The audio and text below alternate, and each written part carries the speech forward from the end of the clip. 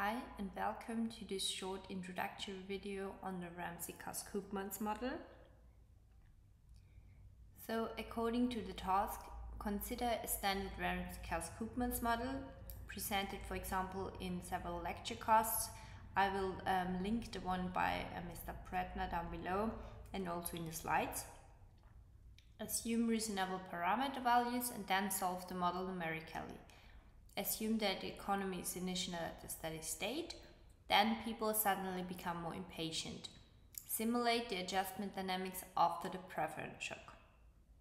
So to shortly outline the structure of the video, I will first lose some introductory words on the theoretical foundations and also the initial steady state equations, and then really focus on the adjustment process in case of people becoming more impatient, and I thereby discuss short, middle and long run dynamics. And in the end I will also mention some alternative shocks which will be discussed in further introductory videos. As now mentioned, I assume some background knowledge on the Ramsey-Cass-Koopmans model. If you're not familiar with it at all, I can strongly recommend to watch the videos by Mr. Pretner on them before.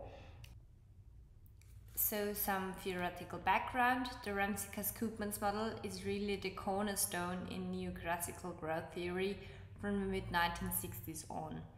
And it is largely building on Ramsey's model of society's optimal saving, which was later developed by Samuelson and Solow and then completed by Cass and Koopmans.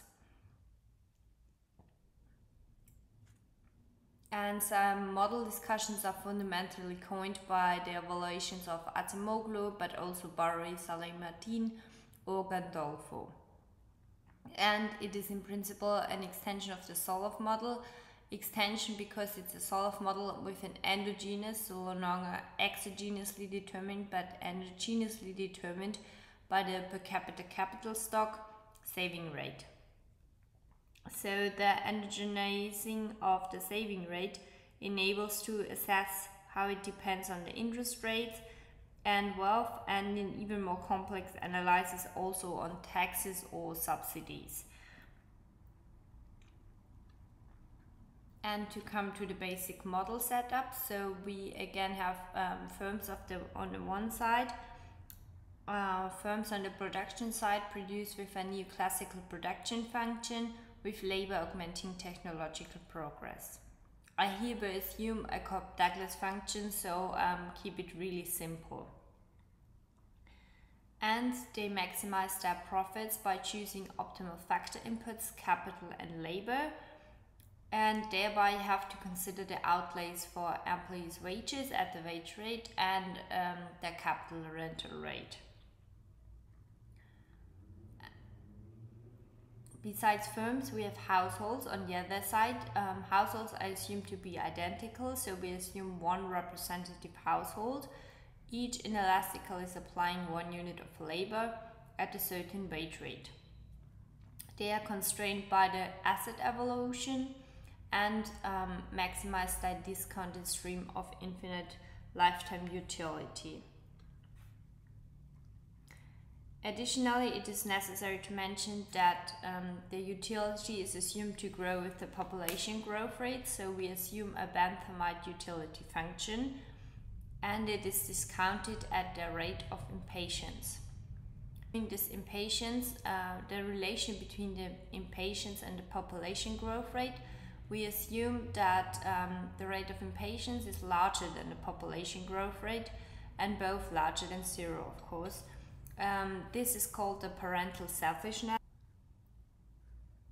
This parental selfishness assumption justifies the assumed infinite time horizon and implies positive utility by having more children, who then again benefit from consumption. And the optimal behavior of households and also firms can then be described by two isoclines, namely the capital accumulation equation on the one side and the Euler equation, also called Ramsey rule according to Frank Ramsey, on the other side. And of course it's also always most intuitive to look at the things graphically. Therefore you can plot them in the so-called phase diagram, and we can see their capital and consumption, both in units of effective labor, capital on the horizontal axis, consumption on the vertical one. And we have the two isoclines. So the consumption isocline is vertical, whereas the capital isocline is a hump-shaped curve. So the capital isocline is a hump-shaped curve crossing the x-axis again once at the origin, and then again at the maximum level of capital per unit of effective labor. And the consumption isocline crosses the x-axis at the initial level of capital. So the initial level is given, as will be discussed further in a second.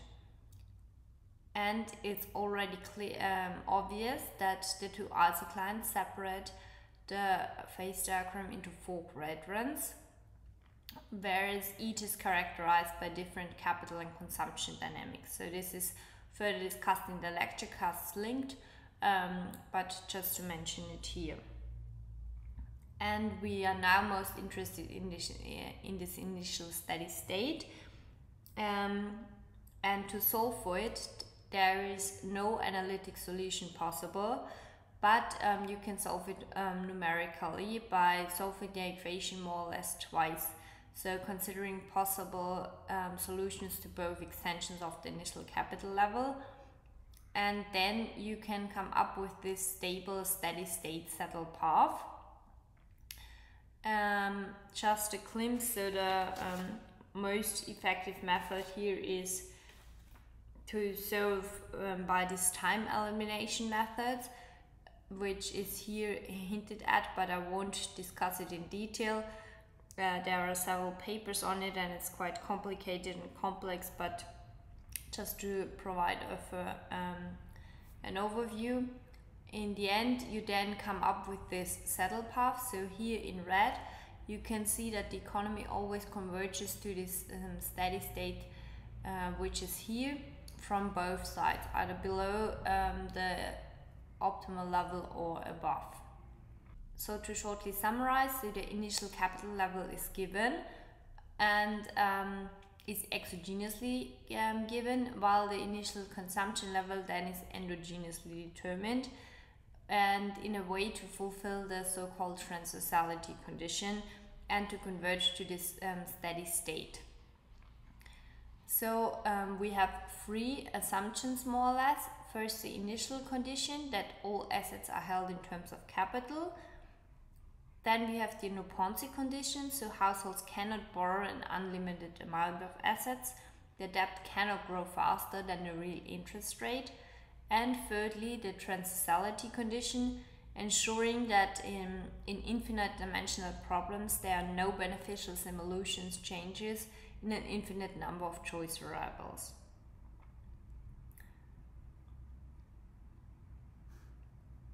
And in the end, in the steady state equilibrium, consumption and capital in terms of effective labor are constant. Consumption and capital per capita, however, grow at the constant rate of technological progress. And to now look at it numerically, I set up the model in a statistical programming language, and I thereby use R.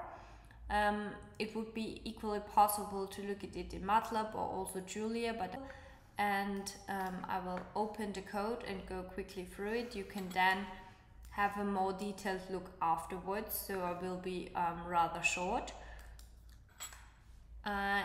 Basically in R you have this command section, then you will see down below what I do, and on the right you can see in the upper quadrant the variables defined and also the functions, and down below the plots will the final plots will show up. So I first clear the environment, then I would have to install the packages needed if I have not done so, but I already did so, so I can just load them. Then I define my parameters needed, also the functions needed, so the capital accumulation dynamics and also the consumption dynamics. I define the initial conditions, the time span, and then put this all together to then plot my final model. And I did every line separately more or less, but in the end you can come up with this final picture on the steady state given my assumed parameter values. And I will now go back to my slides. So here I again inserted a picture of the resulting phase diagram. And of course, now after talking about the initial steady state, it's most interesting to look at the preference shock. And the preference of households is captured in the so-called discount rate in the raw in my model, so in the parameter raw. And this parameter has to be higher if the impatience of household increases. And if we remember the Euler equation, we know that the discount rate only enters the equation for the Euler equation directly, but not the capital accumulation equation. So when people become more impatient, they are in effect less incentivized to save, but only the consumption can initially change, not the capital stock. So as we will see in a second, consumption more or less jumps at the point of the shock, but capital only adjusts in the longer run. It is therefore necessary to look at the short, the middle and the long run, and not only the long run. So first to the short run, when people become more impatient, they consume more initially, so consumption jumps upwards. Savings for the longer term decrease and capital accumulation slows slightly down. Utility is therefore higher in the short run, but at the cost of future consumption and output. Then in the medium term, capital accumulation further slows down, and we end up with a consumption that is lower than the initial level. In the long run then, the economy really converges to a lower steady state with lower capital and consumption per unit of effective labor. So high impatience leads to a preference for current over future consumption. And longer term growth decreases. To shortly look at it graphically before again doing it in R, we can more or less see that if the raw increases, so for the green line, the steady state goes down from this initial level. Capital and consumption per unit of effective labor are then lower. And to look at it in the code, it's more or less the same as before, but I no longer determine the raw directly, but only look at it later, so let it vary with a lower and a higher value. So first again setting my parameters except from raw, this is defined later on. Again the functions needed and also the assumptions. And then we have those two different values for raw, so one lower and one higher one. And then we look at the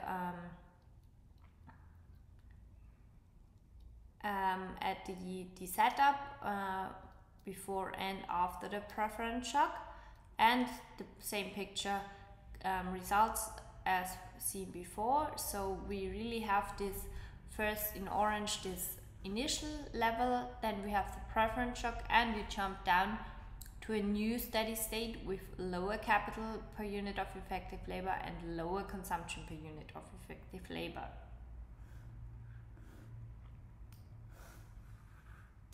And as said in the beginning, of course, not only the impatience of households could change in a model, but also several other parameters could change. I just for fun also looked at an increase in theta. Therefore, the dynamics are basically the same, so we end up with a lower capital and lower consumption per unit of effective labor. Just the only main difference is that technological progress there also plays a more direct role, but the basic picture is the same. So thank you for watching this short introductory video. I will share the slides and also the code, and there will be some further videos on further dynamics in the Ramsey-Cass-Koopmans model.